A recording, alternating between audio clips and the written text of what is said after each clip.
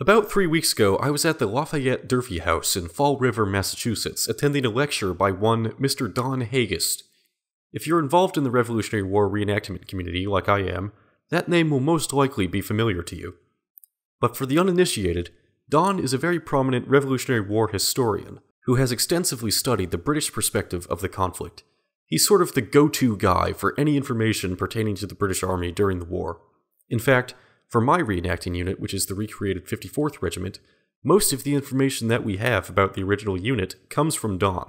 He's written a number of books, has his own blog, and also writes for the Journal of the American Revolution, and I'll provide links to all of that in the description. Anyway, Don was in Fall River to give a presentation on the British regiments that were garrisoned in Rhode Island from the winter of 1776 to the fall of 1779.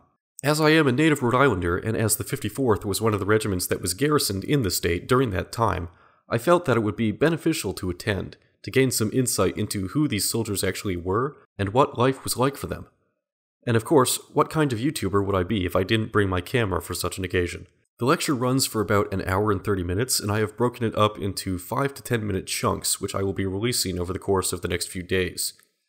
The first part will cover some of the key events that happened during the occupation of Rhode Island, and future installments will cover topics such as the nationalities of the British soldiers who were there, how old they were, how much experience they had, what sort of trades they practiced, and more. So stay tuned. With all that out of the way, I will stop talking and roll the footage from the first clip. Enjoy. In the United States, there's a lot of information about who the soldiers were in the American Army, but not so much about who was in the British Army.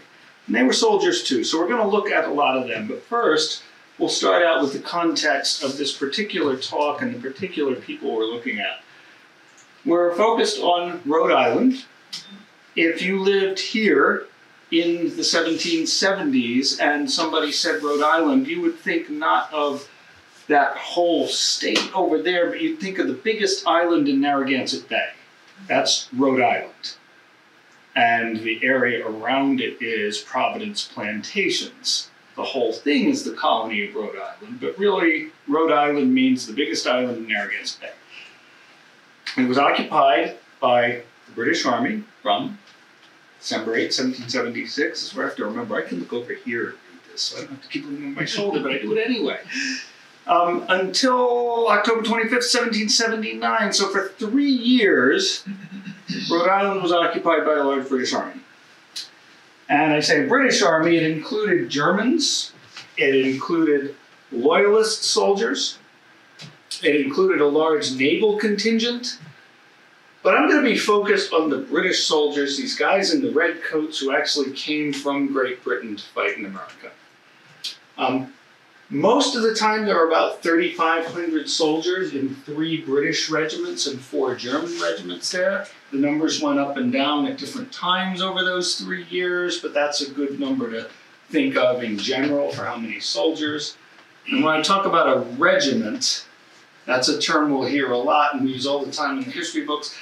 And the size of regiments varied depending on the army and depending on the time period exactly. But if you just think of a regiment as being about 500 men, that'll put you in the right ballpark for any time you're reading a general study and they're talking about this many regiments here and that many there. You know, it was never exactly 500, but that'll give you a rough idea of the kind of numbers we're talking about. In a lot of history books, though, if they talk about Rhode Island at all in the American Revolution, you get the impression that the British showed up and then there was a big battle in 1778 and something happened, but nothing really changed, and then they left, and not really much else went on. And you get the impression that it's a sleepy little backwater where nothing's happening. But if you were a soldier here in Rhode Island, you'd have a very different perspective about it. We'll just look at 1 month as an example. We'll take June 1777. Well, on June 4th, there was a little naval fight on Narragansett Bay. And then on June 5th, there was another exchange of fire between an American ship and a British battery on land. And on June 9th, there was a raid by American soldiers onto the island. And some fighting there. And on June 12th, some more fighting. On June 13th, some more fighting. And June 18th, and June 19th, and June 20th, and June 20th again, and June 26th, and on and on. Every single month in Rhode Island looked like this. If you were a soldier serving here, you were on the front line the entire time. Even though there was no big battle most years and most months, you felt like you were in a war zone the entire time you were on service here. It doesn't require big battles to say, I'm at war.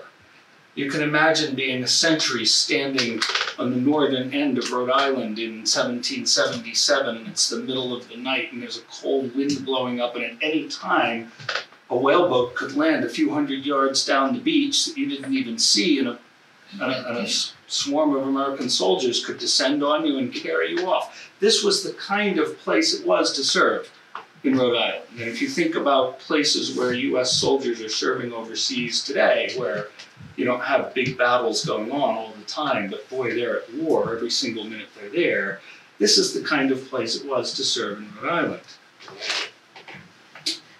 Americans attempted to oust the British from Rhode Island several times. The one most people are familiar with occurred in August of 1778 when there was a 3-week siege that culminated in a major land battle, one of the biggest land battles of the war.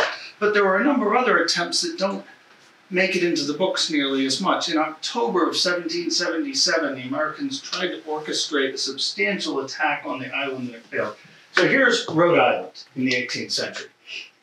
And then you've got Bristol up here, Jamestown, Prudence Island. We're right just a little bit off the map up in this corner right now in Fall River.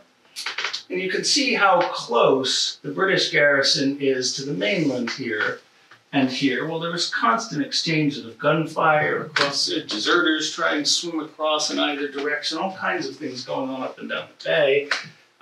Parties crossing the bay in whaleboats during the night and landing and carrying out raids on both sides. So it was a pretty dramatic place because the two sides were at such close quarters. Americans landed troops down here and up here in October of 1777, but for a number of reasons the attack failed. In the spring of 1778, it became apparent the Americans were going to try again, and the British garrison knew this. They could get intelligence in various ways. You could even stand on a high hill here and with spy glasses look up and see what was going on in Bristol and Warren and Fall River. Just get a sense by the amount of activity that something was brewing. That top point is that Portsmouth Here? up there. Well, yeah, Portsmouth is actually the Portsmouth line is down here somewhere. So all up here is Portsmouth. This is Common Fence Neck. Oh, okay, that's Common right, Fence Point. yeah. Yeah, and Route 24 crosses So right it's here there. now. Yeah, it's in Tiverton. And Tiverton's right there. Yeah, And you got that's it. You got it.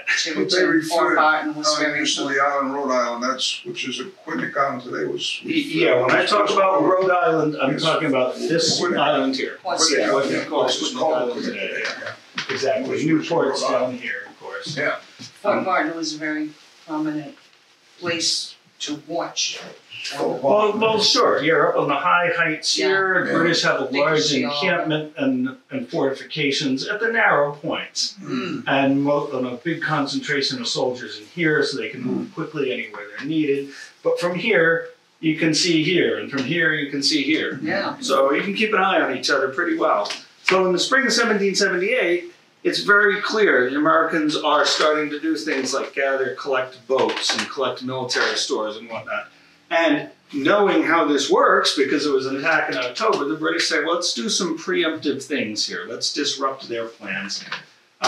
So they can see that stores are being stockpiled, boats are being built. So on May 25th, 1778, the British send a large force, almost about 500 men rather, to land here and march up to the towns of Bristol and way up there to Warren, that other red spot up near the top, and they destroy a lot of military stores that are being collected there. They withdraw, and it's a highly successful raid in terms of destroying things that your enemy has stockpiled. There's not a lot of actual combat going on.